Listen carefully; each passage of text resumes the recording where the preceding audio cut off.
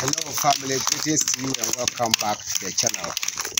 I'm your brother Chief sending my peaceful and lovely greetings to you all wherever you are. How are you doing and how is our families at your side doing? Welcome back once again. And in today's video I'm gonna share with you how we crack shea nuts. So this is how our women crack shea nuts after they pick it from the farmlands. After they pick the nuts from the farmlands, this is how our women who makes shea butter. This is the first process. This is the third process. So the first process is picking of the seeds. The second process is the first process is picking of the nuts. The second process is the boiling. After the boiling, the third process is the drying of the seeds. And after drying the seeds, this is how they crack the seeds. So when the seeds is being cracked like this, they separate the waste from the seeds. So as you can see, this is the waste. This is the waste.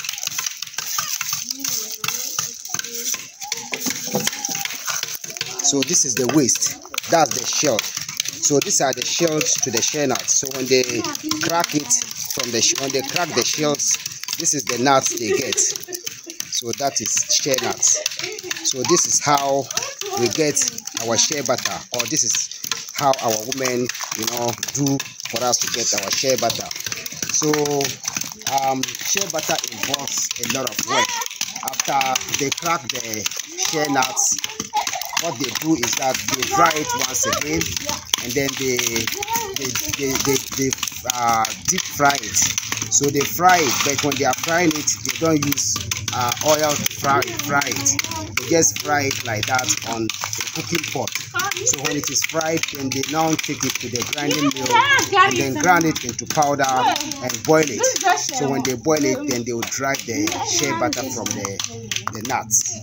So that is how it is, and that is the procedure.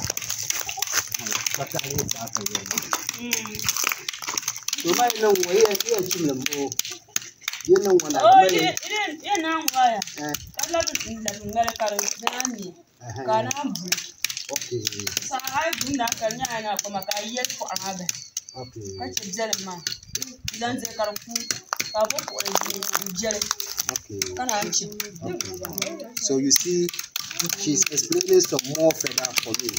So she says that when they crack it like this, they will dry it again. You see, I've not even explained it well. She said when they crack it like this, they will dry it. When they dry the seeds, that is after they separate the waste from the nuts. They will dry the nuts once again and then crack the nuts before they take it to the fire and then fry it. So when they fry it, then they will now take it to the grinding mill and then grind it into powder. After that, they boil it and drive the shea butter from it. So that's the process. So as you can see, they are busy helping them crack the nuts.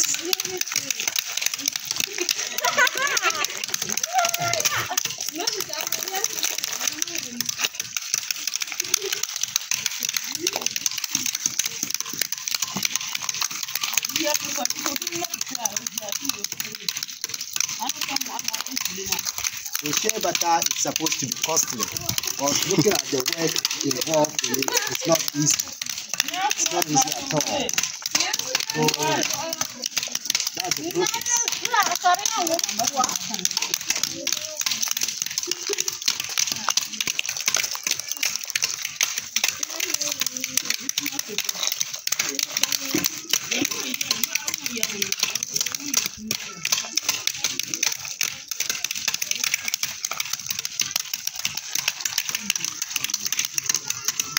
Please don't forget to share these contents with your families and friends, and then subscribe to my channel if you are new, so that you know we can all learn from what I'm sharing.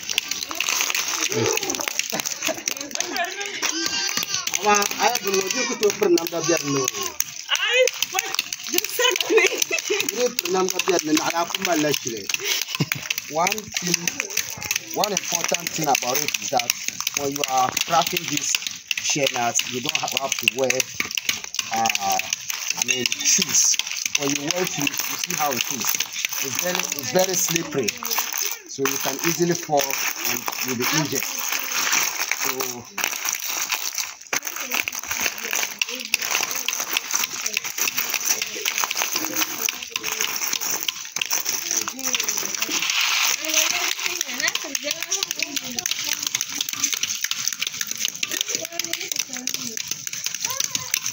this is the indigenous way of doing it. So we have shea butter factories here. So those factories, they don't do it like this. They use machines to do it. All the process, they use machines to do it. But in the deep villages or in our villages, this is how our women do it.